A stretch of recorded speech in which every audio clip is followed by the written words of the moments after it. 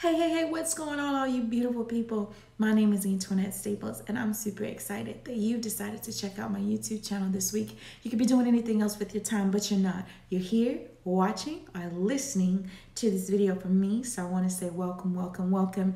If you are new to my channel, hey, if you're returning back, welcome back. Whether you're new or returning, make sure you hit that subscribe button before you leave so you can get notifications every time I post a video. Listen, if this video blesses you, as I always say, make sure you let me know, write a comment below. It's been about a month since I've had a video, so I want to hear from y'all. I miss y'all. So make sure you write a comment on the video so that I can respond to you. I'm so super excited to have y'all this week, and I hope and I pray that this message blesses you. And so I'm not before you long, let me go ahead and get into this week's message. The title of this week's message is Looking for an Answer. Looking for an answer. And maybe you're in that space right now, or you have been in the past where you have just really been saying, Lord, I need an answer and I need you to help me out. Lord, I'm looking for an answer. And so because of that, we're in the scripture this week in Daniel 2, and we're going to start reading at verse 16. All right. So it says, so Daniel went in and asked the king to give him time that he might tell the king the interpretation. Then Daniel went to his house and made the decision known to Hananiah, Mishael, and Azariah, his companions, that they might seek mercies from the God of heaven concerning this secret, so that Daniel and his companions might not perish with the rest of the wise men of Babylon. Then the secret was revealed to Daniel in a night vision. So Daniel blessed the God of heaven.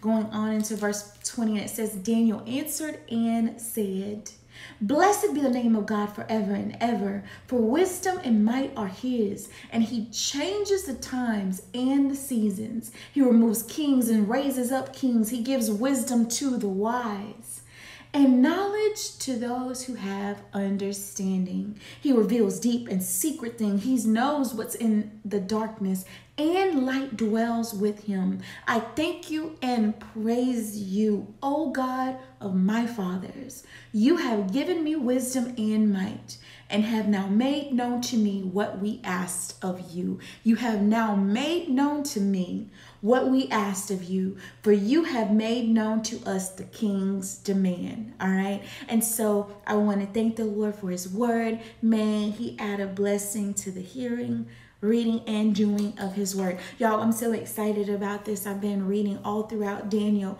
over the last few days. And so I want to remind you that this week's video is titled Looking for an Answer. Looking for an answer. Have you ever been so desperate, in such a desperate place, that you're looking for an answer and you almost will receive it from anyone, everyone, anyone that's around, anyone that could possibly be a solution for you? You're hoping that they are the answer because you're so desperate. Well, here's the king, King Nebuchadnezzar. He was actually looking for an answer, had a dream that troubled him. And so because of that, he wanted it to be interpreted. And so he went to the Chaldeans and the wise men, and he's like, somebody has to be able to interpret this dream for me. But the reality was that no one at that point in time could interpret the dream. The king was so angry that he said, all right, since none of y'all can seem to interpret this dream for me, it looks like all of y'all gonna die, okay? So he want to kill everybody. Now, nobody can interpret this dream for me, so y'all got to go. Y'all got, your life is over, and I don't really care what other things you had planned for your life is over as you know it, because you can't interpret this dream. And so I'm being lighthearted, but in this, the king was looking for an answer, and he was so desperate to get the answer that he wanted to hear it from anyone. All right. And so when you look in verses 1 through 4 in the scripture, it says that he begins to say, who can interpret this dream for me? And in verse 4, it says, then the Chaldeans spoke to the king in Aramaic, O king, live forever. Tell your servants the dream and we will give you the interpretation.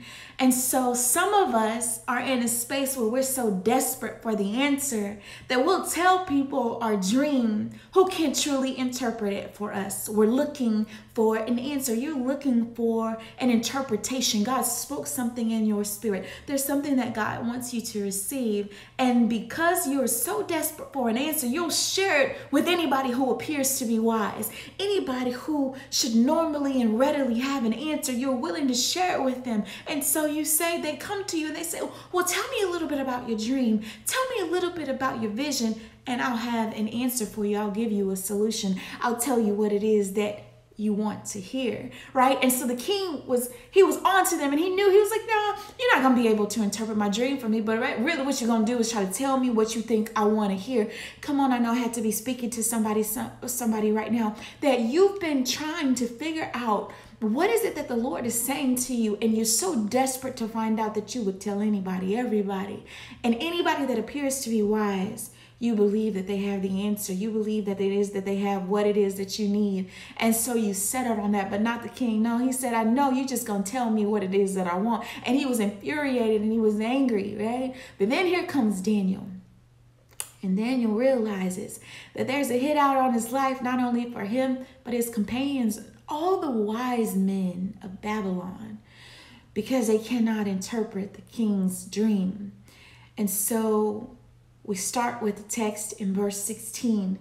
And when we start with the text in 16, it says, so Daniel went in and he asked the king, give him time that he might tell the king the interpretation. Then Daniel went to his companions. And Daniel went to his companions and he said that they may seek mercies from the God of heaven. Right? That they may seek mercies from the God of heaven, that they may not perish like the rest of the wise men in Babylon. So when Daniel knew that the king had a need, he understood that the king was looking for an answer, and Daniel showed up like he was the answer. So I want y'all to repeat after me and say, I am the answer. I am the answer. Not because he had the answer, not because he already interpreted dreams, not because the Lord had already told him what King Nebuchadnezzar was dreaming about, nor had the Lord already given him a vision, but Daniel showed up like he was the answer. Some of you don't realize that you're looking for an answer, but you are the answer. See, the Chaldean said, King, what you ask for is not possible in the flesh. There's no one here in this earth that is currently existing, that is living right now, that can give you the answer that you seek. And that's what happens when you look for the answer in the flesh. But Daniel knew he was the answer. He showed up like the answer. He went to his companions. He asked for prayer. And he said, go seek the God, right? Go seek the God of heaven. May we obtain mercy from him. Go seek the God of heaven. He is the answer. We are connected to the answer. And so because we're connected to the answer, that means I can show up and promise the king that I am the answer. You're looking for an answer, but God wants you to know, as long as you realize you're connected to the answer, if you seek the answer, you are the answer. You are the answer. Repeat after me. I am the answer. I am the answer because I am connected to the answer. Not because it's something that I've already done. Not because it's something that I'm familiar with. Not because it's something that I'm capable of. It is because the God in me is capable. It is because I am connected to the God that's capable. It is because I am connected to the God that understands and knows. And there is nothing that surpasses his wisdom, right? And his infinite knowledge. And so because of that, I can show up in a room like I am the answer. I don't look for the problem. I look for the fact that I am the solution. And when it's something that I encounter that I've never experienced before, that is scary and afraid, something that says it will take me out, I don't go and retreat. I stand up in the truth that I am the answer because I am connected to the answer. You're looking for an answer, but God is saying to you through this word that he's shared with me, you are the answer. And you need to make sure, one, that you are connected with people who know who the answer is. When Daniel went to his companions, he didn't go asking for their opinion. He didn't go say, did the Lord speak to you, or do you have an idea about the king's dream? He said, go and seek the God of heaven, that we should get mercy from him. Go and seek him. And so I want to say, if you're going to show up like the answer, you got to stop asking for opinions and begin asking for prayers. Go stop asking for opinions and start asking for prayers. If you want to see what it is that God is giving you the solution to, you can't seek the opinion of people. Instead, you have to seek the prayers of your companions, the people who are willing to go through the fire with you. If y'all been through Daniel, you know that they're going to be going through the fire with Daniel. But you want to go through the people who want to go through the fire with you, and they're not afraid to seek the Lord for an answer.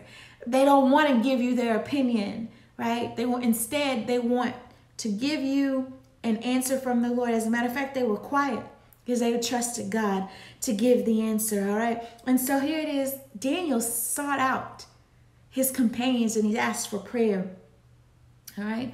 And then we see that the Lord visited him. And it says, then the secret was revealed to Daniel in a night vision. You're looking for an answer. But when you understand that you aren't the answer because you're connected to the answer, you don't have to seek it out. The Lord will reveal it to you just like he did to Daniel. And it says then the secret was revealed. The solution, the answer, the problem that you're trying to solve, God is saying, I'll give it to you. I'll reveal it to you in secret while you're sleeping, while you're not even thinking about it. I'll come to you in the nighttime and I will give you the solution it is that you're looking for. Stop looking for the answer and start looking for me. Get connected to me. Get rooted in me. Understand that I am the answer, and as long as you stay connected to me, you will be the answer. All right. And so it goes on and says how Daniel praises the Lord, and he says, I thank you. This is in verse 23. I thank you and praise you, O God of my fathers, for you have given me wisdom and might. You've given me wisdom and might, and have now made known to me what we asked of you. For you have made known to us the king's demand. Here comes the king, and he was looking for an answer. And you helped me to show up like the answer. And in that, God, I can only thank you. I can only praise you. I can only glorify you. Hallelujah. I am the answer. Somebody repeat after me. I am the answer. Lord, we sought after you, and you gave us exactly what it is we requested. Lord, there's some other people whose lives depend on me being the answer. And I need you to understand that your life is that important. See, they were set out to kill not only Daniel, but his companions and all the wise men in Babylon. Your life, your answer, you being the answer. Someone else's life depends on it. Your life depends on it. You've got to see God, understanding that you are the answer to someone's problem. You are the answer to save someone's life. Yeah, your life is meaningful and it's valuable just because of that, because you are the answer. So Daniel said, Lord, we thank you because you have answered us. You have given us exactly what it is that we've asked of you. You have made known to us what it is that we've asked of you. Do you know that you're favored? See, Daniel was favored with the Lord. All right. Do you know that you have companions that will pray with you? All right, and pray for you? Do you have the courage to stand even when it appears that no one else around you could possibly have the answer? Will you stand anyway, trusting and believing you are the answer? God said you are the answer. You're connected to the answer. He will deliver the answer through you, regardless of what it looks like anyone else is capable of. Understand that we serve a capable God. He has all the answers that we need, and as long as we stay connected to him, we are connected and grounded in the answer. So we are the answer when we show up. And when you believe that, you walk in a room differently. You walk into a conversation differently. You approach a king. You approach people who seem in high places, who might not even say that you're welcome, who might not even believe that you have what it is that they need, but you stand firm in knowing that you are the answer. You are the answer. Yesterday, I had the opportunity to be on a radio show, and on that radio show, the woman spoke about making soaps, and her name was Nobilyn. Oh my goodness, Nobilyn soap something. You guys just search that on Instagram. I'm sure you'll find her. But she was talking about how someone came to her and they said, I want you to make soap out of cooking oil and beer. All right, some cooking oil and some beer. And they said, I'm pretty certain that you couldn't do it. And so she said, I love a challenge, because when someone tells me that I can't, I know that I can.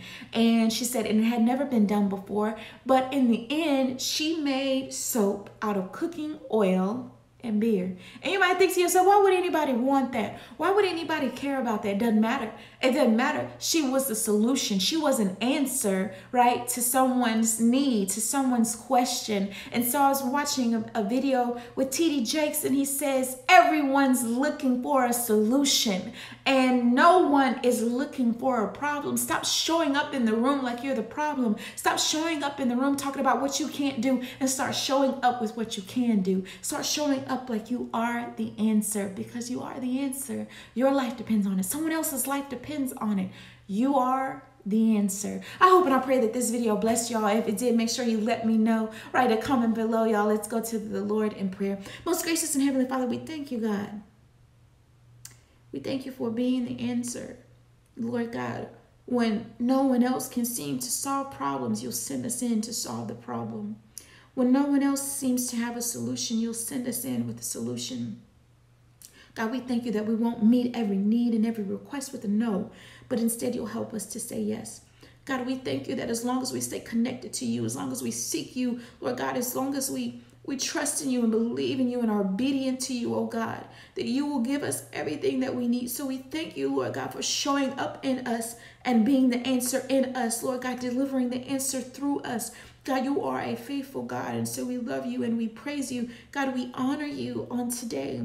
And we thank you, Lord, for using us, for choosing us, for the giftings that you've given each and every viewer on today, Lord God. They're looking for answers, God, but you just wanted them to know that they are the answer as long as they stay connected to you. Oh, God, and so we just thank you now. We praise you and we glorify you. It's in Jesus' name that we pray and ask it all. Amen. Again, y'all, I want to thank you so much for watching. I hope and I pray that this video was a blessing to you. Remember, there's so many problems, so many things going on all around the world. So many people are looking for answers, and so many people are looking for solutions. Don't be so quick to always give an opinion. Seek the Lord in prayer. The Lord will deliver it to them. At some seasons of our life, we don't need to know what other people have to say. We just need to know what God has to say. See, it wouldn't have done Daniel any good if he had listened, if he had requested the opinions of his friends, if he had asked them if they had interpreted dreams, if they knew any of that. No, it wouldn't do him any good, because he wouldn't be able to really, truly interpret the king's dream. He needed it to be revealed from the Father. He needed it to be revealed from God. And so instead of his friends giving opinions, they sought the Lord in prayer. And then then Daniel was given the answer that he needed. So don't be so quick to give people opinions. Sometimes we don't have the answer, but God has the answer. So you got to go to people, go to God on people's behalf.